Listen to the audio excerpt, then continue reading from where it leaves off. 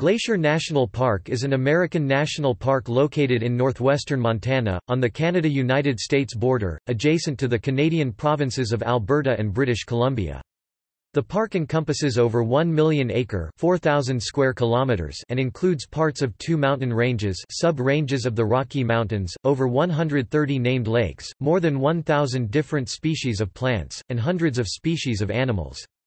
This vast pristine ecosystem is the centerpiece of what has been referred to as the crown of the continent ecosystem, a region of protected land encompassing 16,000 square miles (41,000 square kilometers). The region that became Glacier National Park was first inhabited by Native Americans. Upon the arrival of European explorers, it was dominated by the Blackfeet in the east and the Flathead in the western regions. Under pressure, the Blackfeet ceded the mountainous parts of their treaty lands in 1895 to the federal government. It later became part of the park. Soon after the establishment of the park on May 11, 1910, a number of hotels and chalets were constructed by the Great Northern Railway. These historic hotels and chalets are listed as National Historic Landmarks, and a total of 350 locations are on the National Register of Historic Places. By 1932 work was completed on the Going to the Sun Road, later designated a National Historic Civil Engineering Landmark, which provided greater accessibility for automobiles into the heart of the park. The mountains of Glacier National Park began forming 170 million years ago when ancient rocks were forced eastward up and over much younger rock strata. Known as the Lewis Overthrust, these sedimentary rocks are considered to have some of the finest examples of early life fossils on Earth. The current shapes of the Lewis and Livingston mountain ranges and positioning and size of the lakes show the telltale evidence of massive glacial action, which carved U-shaped valleys and left behind moraines which impounded water, creating lakes. Of the estimated 150 glaciers which existed in the park in the mid-19th century, only 25 active glaciers remained by 2010. Scientists studying the glaciers in the park have estimated that all the active glaciers may disappear by 2030 if current climate patterns persist. Glacier National Park has almost all its original native plant and animal species. Large mammals such as grizzly bears, moose, and mountain goats, as well as rare or endangered species like wolverines and Canadian lynxes, inhabit the park. Hundreds of species of birds, more than a dozen fish species, and a few reptile and amphibian species have been documented. The park has numerous ecosystems ranging from prairie to tundra. The easternmost forests of western red cedar and hemlock grow in the southwest portion of the park. Large forest fires are unusual in the park, however, more than 13% of the park burned in 2003. Glacier National Park borders Waterton Lakes National Park in Canada. The two parks are known as the Waterton Glacier International Peace Park and were designated as the world's first international peace park in 1932. Both parks were designated by the United Nations as Biosphere Reserves in 1976, and in 1995 as World Heritage Sites. In April 2017, the joint park received a provisional gold tier designation as Waterton Glacier International Dark Sky Park through the International Dark Sky Association, the first transboundary dark sky park.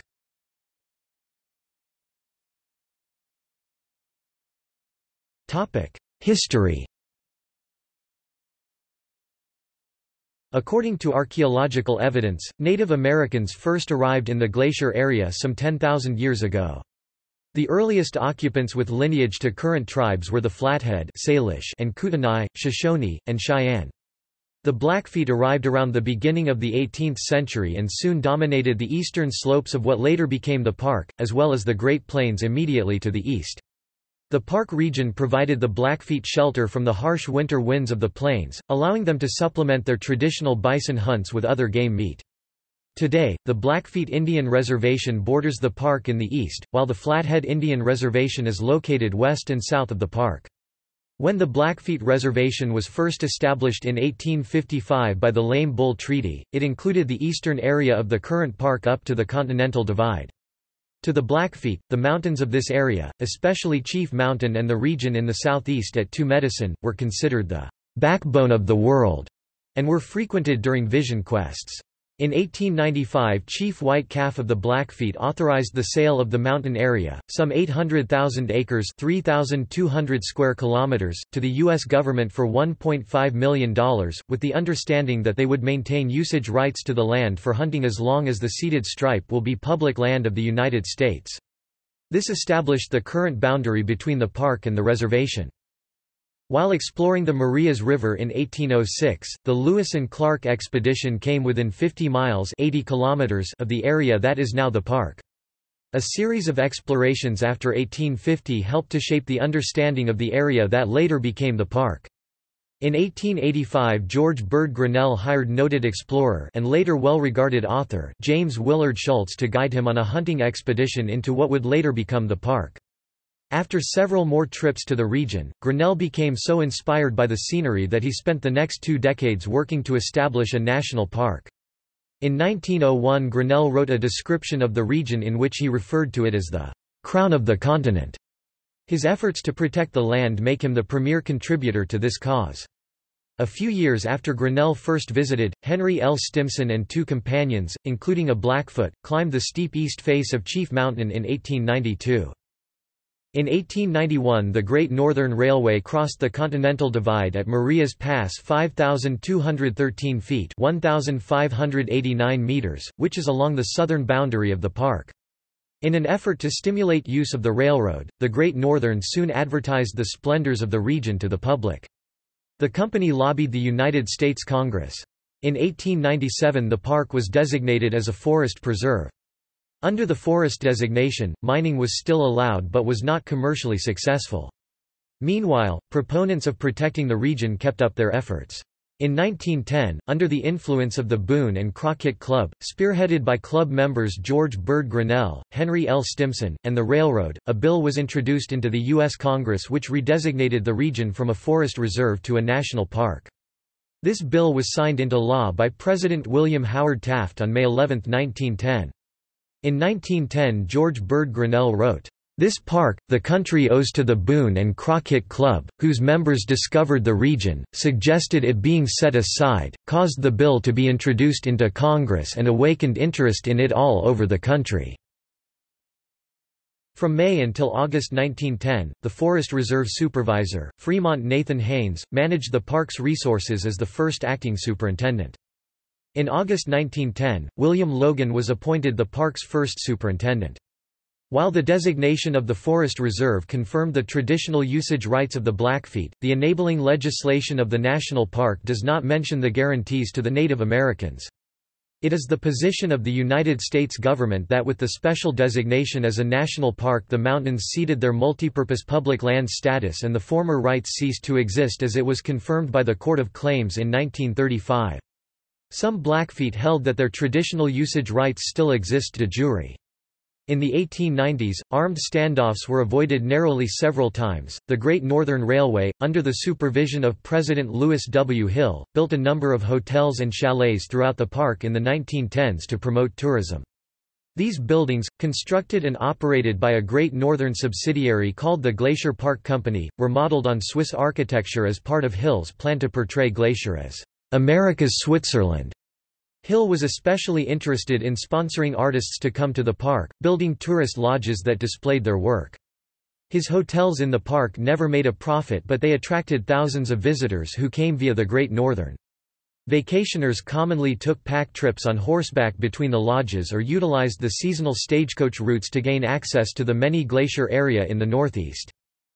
The chalets, built between 1910 and 1913, included Belton, St. Mary, Going to the Sun, Many Glacier, Two Medicine, Sperry, Granite Park, Cut Bank, and Gunsight Lake.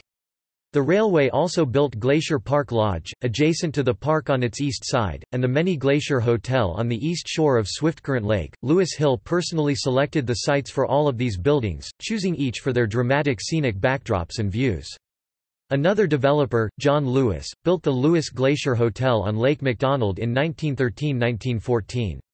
The Great Northern Railway bought the hotel in 1930 and it was later renamed Lake McDonald Lodge. Some of the chalets were in remote backcountry locations accessible only by trail. Today, only Sperry, Granite Park, and Belton chalets are still in operation, while a building formerly belonging to Two Medicine Chalet is now Two Medicine Store. The surviving chalet and hotel buildings within the park are now designated as National Historic Landmarks.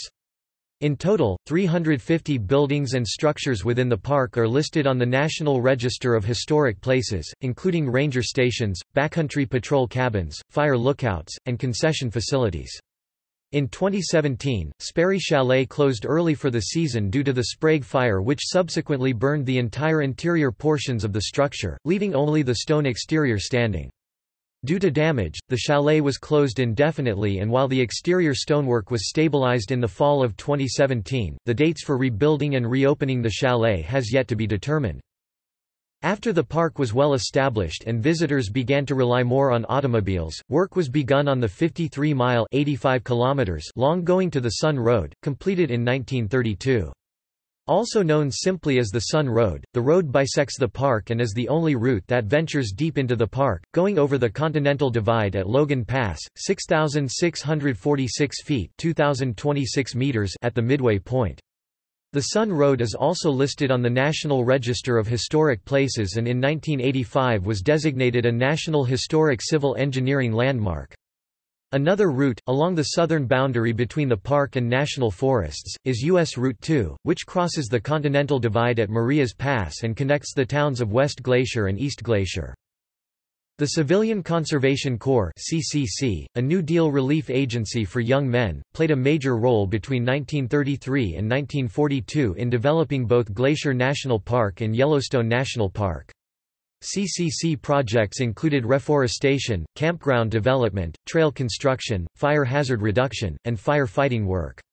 The increase in motor vehicle traffic through the park during the 1930s resulted in the construction of new concession facilities at Swiftcurrent and Rising Sun, both designed for automobile-based tourism.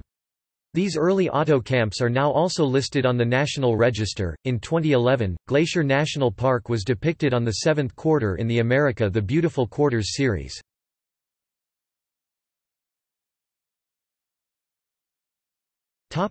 Park management. Glacier National Park is managed by the National Park Service, with the park's headquarters in West Glacier, Montana. Visitation to Glacier National Park averaged about 2.2 million visitors annually over the 10-year period from 2007 to 2016, though relatively few of those visitors ventured far from the roadways, hotels and campgrounds. Glacier National Park finished with a budget of $13,803,000 in 2016, with a planned budget of $13,777,000 for 2017. In anticipation of the 100th anniversary of the park in 2010, major reconstruction of the Going to the Sun Road was completed. The Federal Highway Administration managed the reconstruction project in cooperation with the National Park Service. Some rehabilitation of major structures such as visitor centers and historic hotels, as well as improvements in wastewater treatment facilities and campgrounds, are expected to be completed by the anniversary date. Also planned are fishery studies for Lake McDonald, updates of the historical archives, and restoration of trails. The mandate of the National Park Service is to preserve and protect natural and cultural resources. The Organic Act of August 25, 1916 established the National Park Service as a federal agency. One major section of the Act has often been summarized as the mission to promote and regulate the use of the national parks, which purpose is to conserve the scenery and the natural and historic objects and the wildlife therein and to provide for the enjoyment of the same in such manner and by such means as will leave them unimpaired for the enjoyment of future generations." In keeping with this mandate, hunting is illegal in the park, as are mining, logging, and the removal of natural or cultural resources. Additionally, oil and gas exploration and extraction are not permitted. These restrictions, however, caused a lot of conflict with the adjoining Blackfeet Indian Reservation. When they sold the land to the United States government, it was with the stipulation of being able to maintain their usage rights of the area, many of which, such as hunting, had come into conflict with these regulations. In 1974, a wilderness study was submitted to Congress which identified 95% of the area of the park as qualifying for wilderness designation. Unlike a few other parks, Glacier National Park has yet to be protected as wilderness, but National Park Service policy requires that identified areas listed in the report be managed as wilderness until Congress renders a full decision. 93% of Glacier National Park is managed as wilderness, even though it has not been officially designated.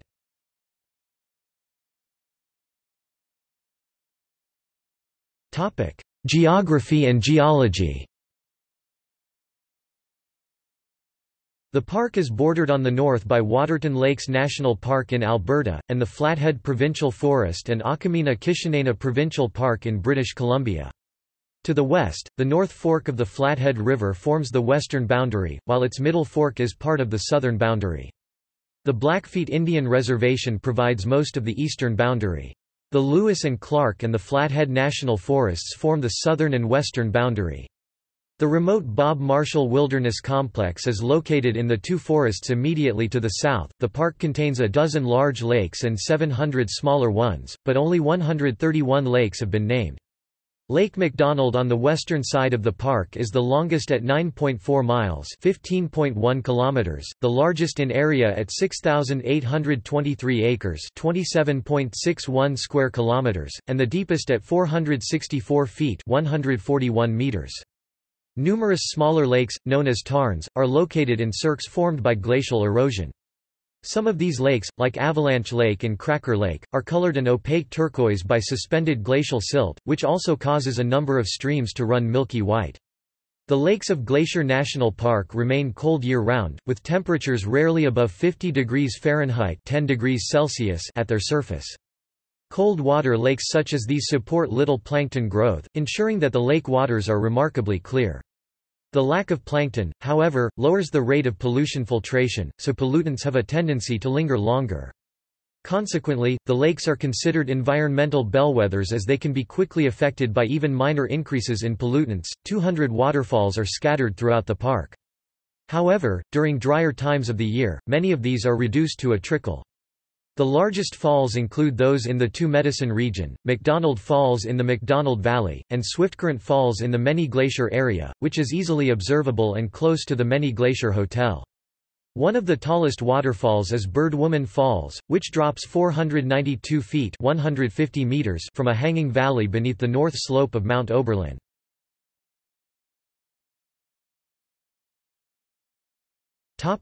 Geology. The rocks found in the park are primarily sedimentary rocks of the Belt supergroup. They were deposited in shallow seas over 1.6 billion to 800 million years ago. During the formation of the Rocky Mountains 170 million years ago, one region of rocks now known as the Lewis Overthrust was forced eastward 50 miles 80 kilometers. This overthrust was several miles kilometers thick and hundreds of miles kilometers long.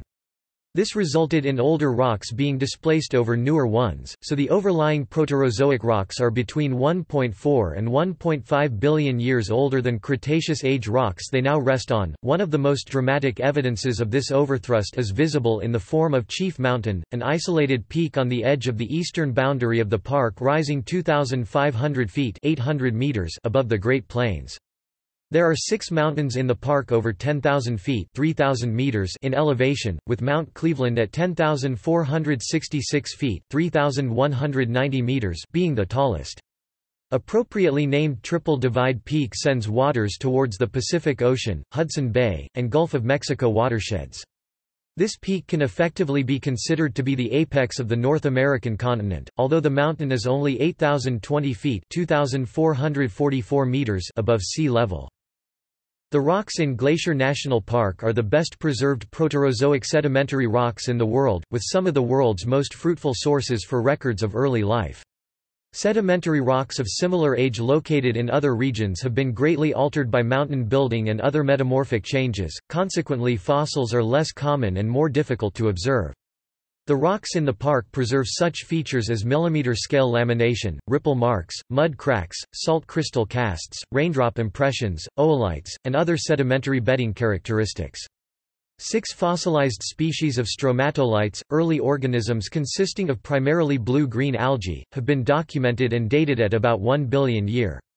The discovery of the Apicuni Formation, a well-preserved rock stratum in the park, pushed back the established date for the origination of animal life a full billion years. This rock formation has bedding structures which are believed to be the remains of the earliest identified metazoan animal life on Earth.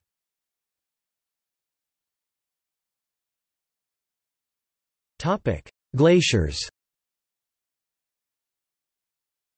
Glacier National Park is dominated by mountains which were carved into their present shapes by the huge glaciers of the last ice age. These glaciers have largely disappeared over the last 12,000 years. Evidence of widespread glacial action is found throughout the park in the form of U-shaped valleys, cirques, arêtes, and large outflow lakes radiating like fingers from the base of the highest peaks. Since the end of the ice ages, various warming and cooling trends have occurred. The last recent cooling trend was during the Little Ice Age, which took place approximately between 1550 and 1850. During the Little Ice Age, the glaciers in the park expanded and advanced, although to nowhere near as great an extent as they had during the Ice Age. During the middle of the 20th century, examination of the maps and photographs from the previous century provided clear evidence that the 150 glaciers known to have existed in the park 100 years earlier had greatly retreated, and in many cases disappeared altogether. Repeat photography of the glaciers, such as the pictures taken of Grinnell Glacier between 1938 and 2009 as shown, help to provide visual confirmation of the extent of glacier retreat. In the 1980s, the U.S. Geological Survey began a more systematic study of the remaining glaciers, which has continued to the present day. By 2010, 37 glaciers remained, but only 25 of these were considered to be active glaciers of at least 25 acres (0.10 square kilometers) in area. The National Park Service warns that if the current warming trend continues, the park's remaining glaciers will be gone by 2030. This glacier retreat follows a worldwide pattern that has accelerated even more since 1980. Without a major climatic change in which cooler and moister weather returns and persists, the mass balance, which is the accumulation rate versus the ablation melting rate of glaciers, will continue to be negative, and the glaciers have been projected to eventually disappear, leaving behind only barren rock. After the end of the Little Ice Age in 1850, the glaciers in the park retreated moderately until the 1910s. Between 1917 and 1941, the retreat rate accelerated and was as high as 330 feet 100 meters per year for some glaciers. A slight cooling trend from the 1940s until 1979 helped to slow the rate of retreat and, in a few cases, even advanced the glaciers over 10 meters.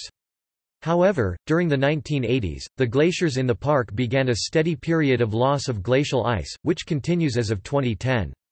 In 1850, the glaciers in the region near Blackfoot and Jackson Glaciers covered 5,337 acres (21.6 square kilometers), but by 1979, the same region of the park had glacier ice covering only 1,828 acres (7.4 square kilometers). Between 1850 and 1979, 73% of the glacial ice had melted away. At the time the park was created, Jackson Glacier was part of Blackfoot Glacier, but the two have separated into individual glaciers since. The impact of glacier retreat on the park's ecosystems is not fully known, but plant and animal species that are dependent on cold water could suffer due to a loss of habitat. Reduced seasonal melting of glacial ice may also affect stream flow during the dry summer and fall seasons, reducing water table levels and increasing the risk of forest fires. The loss of glaciers will also reduce the aesthetic visual appeal that glaciers provide to visitors.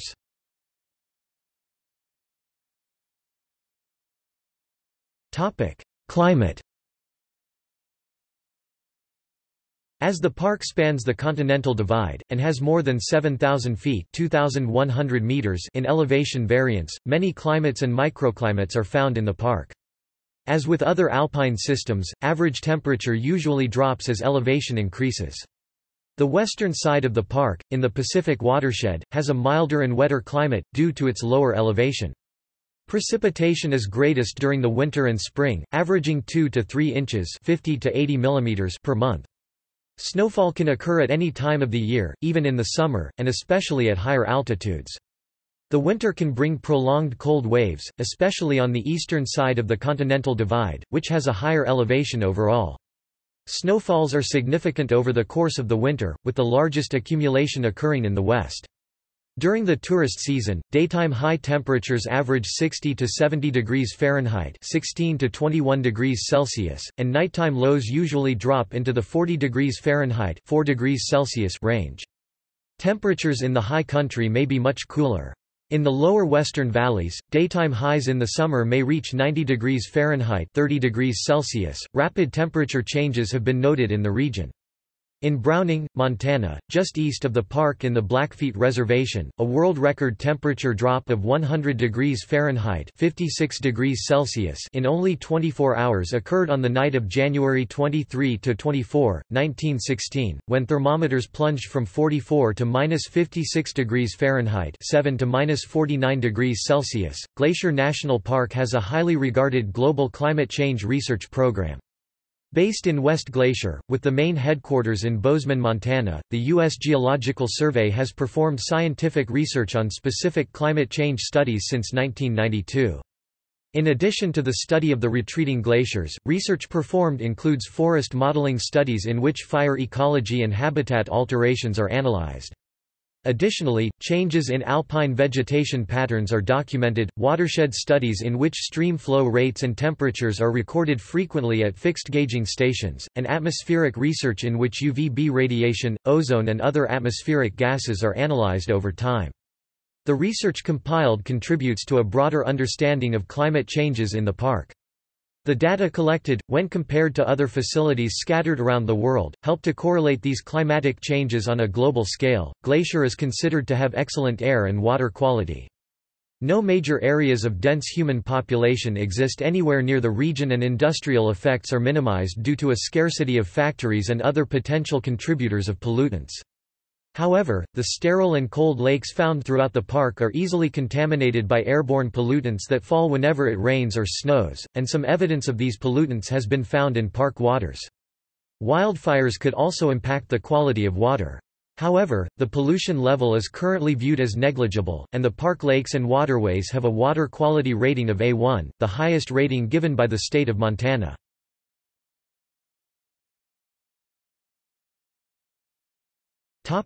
Wildlife and ecology.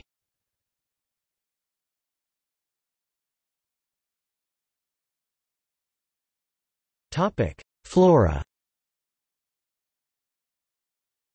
Glacier is part of a large preserved ecosystem collectively known as the crown of the continent ecosystem, all of which is primarily untouched wilderness of a pristine quality. Virtually all the plants and animals which existed at the time European explorers first entered the region are present in the park today. A total of over 1,132 plant species have been identified parkwide. The predominantly coniferous forest is home to various species of trees such as the Engelmann spruce, Douglas fir, subalpine fir, limber pine and western larch, which is a deciduous conifer, producing cones but losing its needles each fall. Cottonwood and aspen are the more common deciduous trees and are found at lower elevations, usually along lakes and streams. The timberline on the eastern side of the park is almost 800 feet (244 meters) lower than on the western side of the Continental Divide, due to exposure to the colder winds and weather of the Great Plains. West of the Continental Divide, the forest receives more moisture and is more protected from the winter, resulting in a more densely populated forest with taller trees. Above the forested valleys and mountain slopes, alpine tundra conditions prevail, with grasses and small plants eking out an existence in a region that enjoys as little as 3 months without snow cover. 30 species of plants are found only in the park and surrounding national forests. Beargrass, a tall flowering plant, is commonly found near moisture sources, and is relatively widespread during July and August. Wildflowers such as monkeyflower, glacier lily, fireweed, balsamroot and Indian paintbrush are also common. The forested sections fall into 3 major climatic zones. The west and northwest are dominated by spruce and fir and the southwest by red cedar and hemlock. The areas east of the Continental Divide are a combination of mixed pine, spruce, fir and prairie zones. The cedar-hemlock groves along the Lake McDonald Valley are the easternmost examples of this Pacific climatic ecosystem. Whitebark pine communities have been heavily damaged due to the effects of blister rust, a non-native fungus. In Glacier and the surrounding region, 30% of the whitebark pine trees have died and over 70% of the remaining trees are currently infected.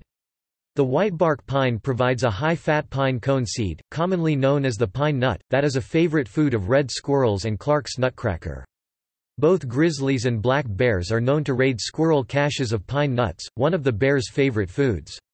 Between 1930 and 1970, efforts to control the spread of blister rust were unsuccessful, and continued destruction of whitebark pines appears likely, with attendant negative impacts on dependent species.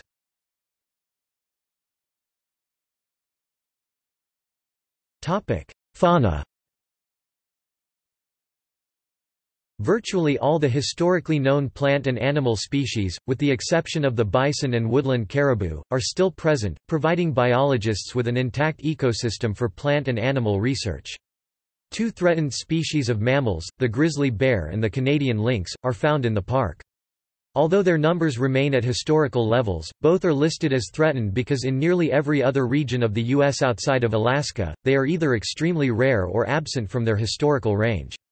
On average, 1 or 2 bear attacks on humans occur each year. Since the creation of the park in 1910, there have been a total of 10 bear-related deaths.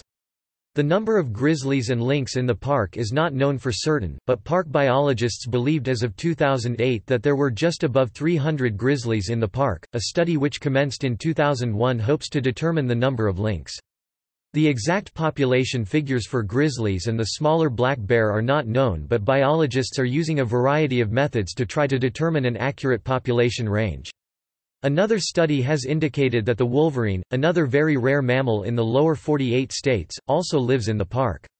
Other mammals such as the mountain goat, the official park symbol, bighorn sheep, moose, elk, mule deer, skunk, white-tailed deer, bobcat, coyote, and cougar are either plentiful or common. Unlike in Yellowstone National Park, which implemented a wolf reintroduction program in the 1990s, it is believed that wolves recolonized Glacier National Park naturally during the 1980s. 62 species of mammals have been documented including badger, river otter, porcupine, mink, marten, fisher, 2 species of marmots, 6 species of bats, and numerous other small mammals. A total of 260 species of birds have been recorded, with raptors such as the bald eagle, golden eagle, peregrine falcon, osprey and several species of hawks residing year-round.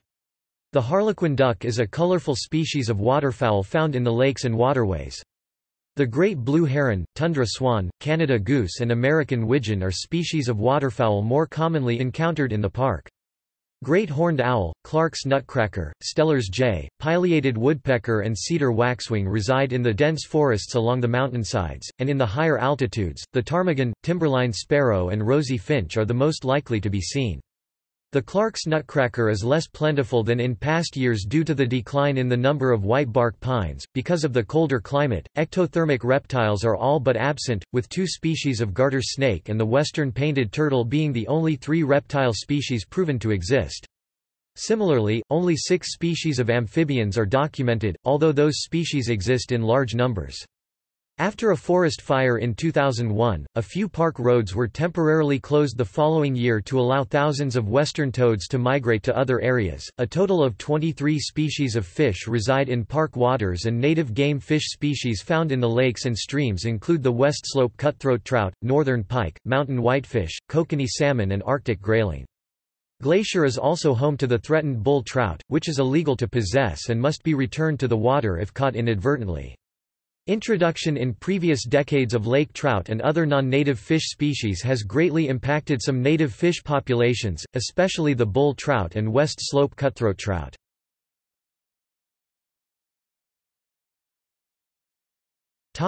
Fire ecology. Forest fires were viewed for many decades as a threat to protected areas such as forests and parks. As a better understanding of fire ecology developed after the 1960s, forest fires were understood to be a natural part of the ecosystem.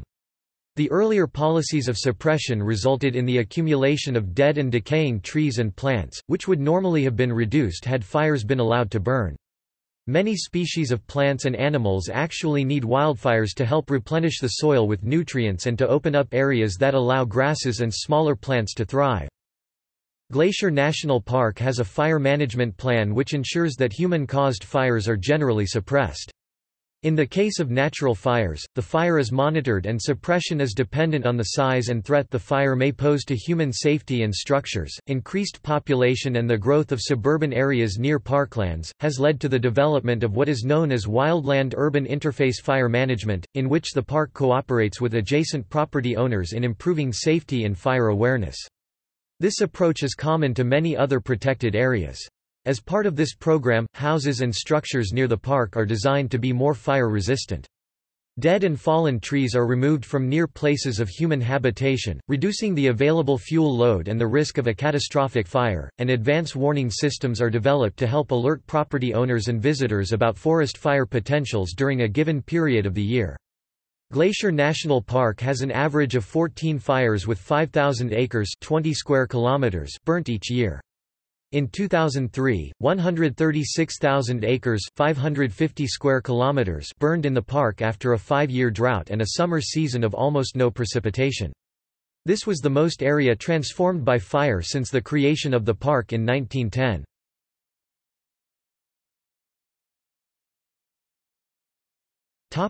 Recreation. Glacier is distant from major cities.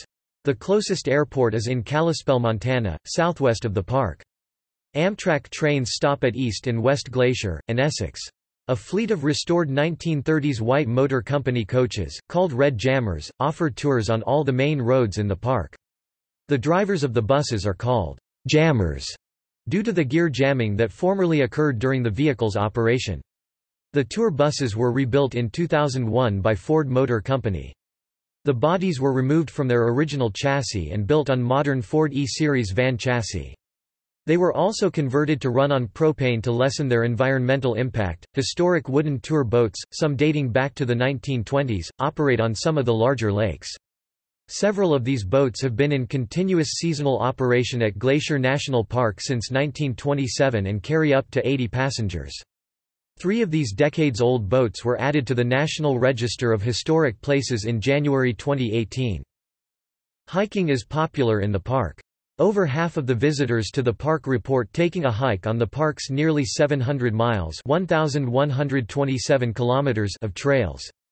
110 miles (177 kilometers) of the Continental Divide National Scenic Trail spans most of the distance of the park north to south, with a few alternative routes at lower elevations if high-altitude passes are closed due to snow.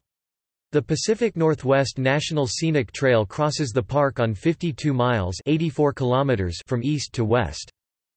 Dogs are not permitted on any trails in the park due to the presence of bears and other large mammals. Dogs are permitted at front country campsites that can be accessed by a vehicle and along paved roads. Anyone entering the United States over land or waterway from Canada must have a passport with them. Many day hikes can be taken in the park. Backcountry camping is allowed at campsites along the trails. A permit is required and can be obtained from certain visitor centers or arranged for in advance. Much of Glacier's backcountry is usually inaccessible to hikers until early June due to accumulated snow pack and avalanche risk, and many trails at higher altitudes remain snow-packed until July. Campgrounds that allow vehicle access are found throughout the park, most of which are near one of the larger lakes. The campgrounds at St. Mary and at Apgar are open year-round, but conditions are primitive in the off-season, as the restroom facilities are closed and there is no running water. All campgrounds with vehicle access are usually open from mid-June until mid-September. Guide and shuttle services are also available. The park attracts many climbers, though the rock quality is old and loose in the Lewis Overthrust fault structure. The seminal literature on climbing in the park, A Climber's Guide to Glacier National Park, was written by J. Gordon Edwards in 1961, with the latest edition published in 1995. The Glacier Mountaineers Society sponsors climbing in the park, issuing awards to those climbers who summit all 10,000 feet (3,000 meters) peaks or all 5 technical peaks. Some of the finest fly fishing in North America can be found in the streams that flow through Glacier National Park. No permit is required to fish in park waters. The threatened bull trout must be released immediately back to the water if caught, otherwise, the regulations on limits of catch per day are liberal. Winter recreation in Glacier is limited. Snowmobiling is illegal throughout the park. Cross-country skiing is permitted in the lower altitude valleys away from avalanche zones.